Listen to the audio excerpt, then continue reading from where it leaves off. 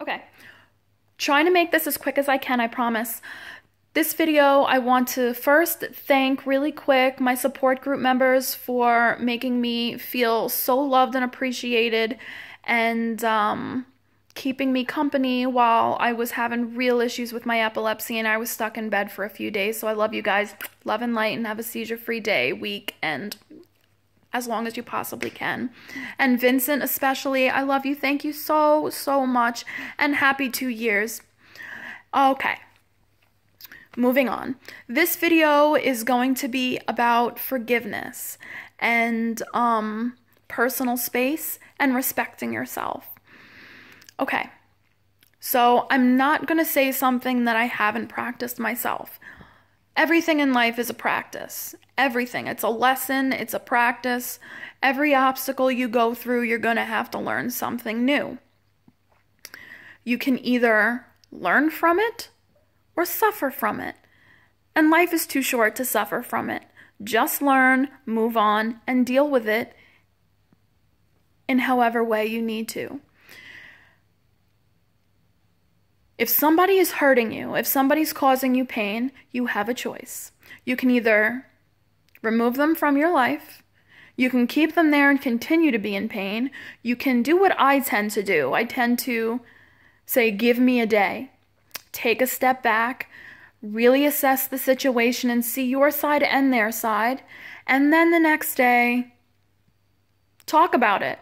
Don't hold it in. You talk about it. You let them know what they're doing. And you see what they say. You ask them why they're doing what they're doing. And then see whether, you should remain friends or even if it's family, Life is too short to keep toxic people or experiences in your life. But that's how I deal with things. I take a minute and then I deal with it because I hate confrontation, and yelling at somebody about something is going to be absolutely ridiculous and pointless because then everybody gets angry and nobody is rational and things get said that really shouldn't be said and nobody means it. Now, situations. If you're in a place, in a relationship that is toxic to you, find a way out of that situation instead of constantly complaining about it. Remove yourself from it.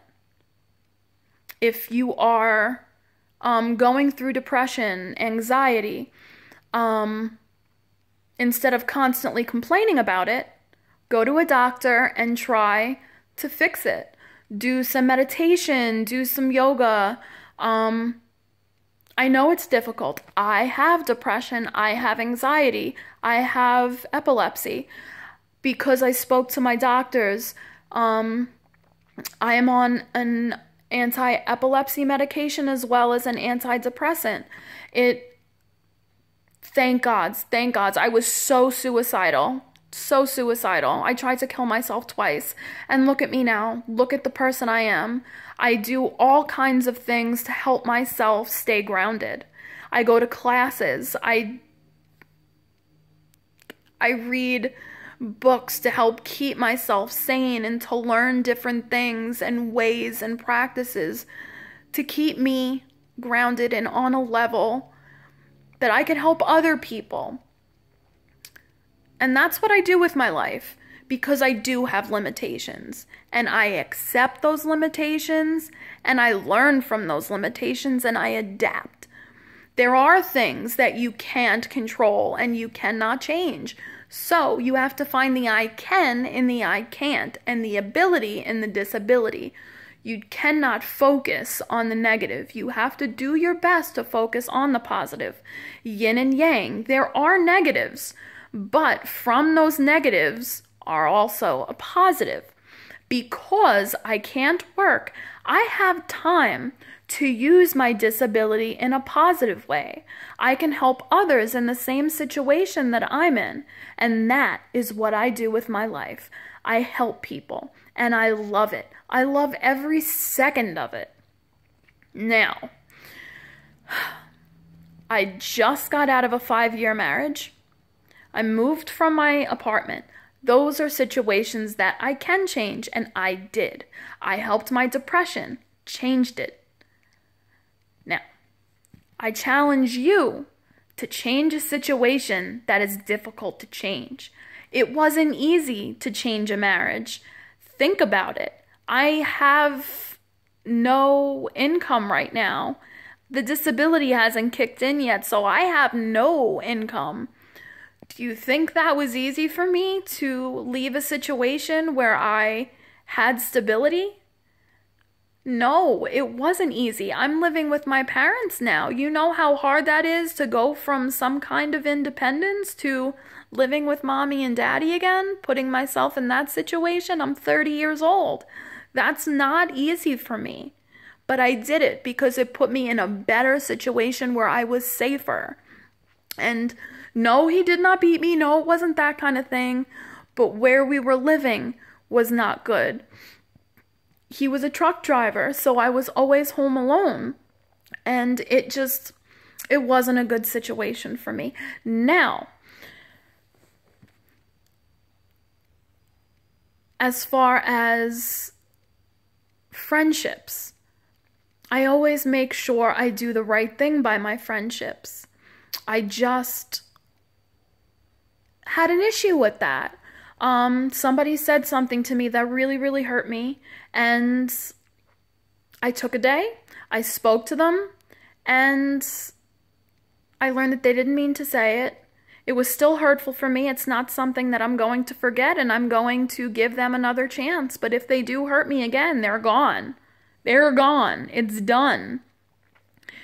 And as for family, a long, long, long, long time ago, somebody did something to hurt me. Gone. Gone. You cannot keep toxic situations in your life. You have to remove it. Life is way too short. It is way too short. You have to lead with love. You have to also lead with love for yourself. First and foremost, you come first, you're number one. Life is too short. I say that over and over again on purpose because I want it to stick. Life is too short. You have to do what's best for you. You have to surround yourself with people that are positive, that are going to make you positive, that's going to make you the best version of you. So, love and light to you all. And if you have epilepsy and you feel alone and misunderstood, please contact me and I will get you set up with my epilepsy support group online. These people are absolutely fabulous. They make me a better person every day. They're absolutely creative. They have blogs and vlogs, even better than mine. Oh my God, they're absolutely fantastic. So, please contact me. Don't be by yourself. And I love you all. I really, really do. Sending you love and light. Please be seizure free, and yeah, take care.